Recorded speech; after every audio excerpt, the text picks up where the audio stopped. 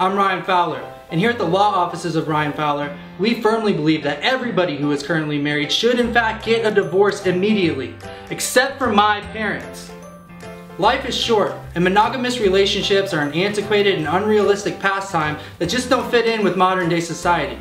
Except for my parents, because their relationship seems to be working out just fine. I've dedicated my life to ending marriages because I think that it's the right thing to do. And as long as you're not my mom or dad, I'll put my life out on the line to make sure that your divorce gets done properly and efficiently. We also do gay divorces. It's the exact same paperwork, so why wouldn't we? Is there a reason why you think that we wouldn't do gay divorces? Because everyone should get a divorce, except for my parents. If you are my parents, you can forget about it. You are not welcome here.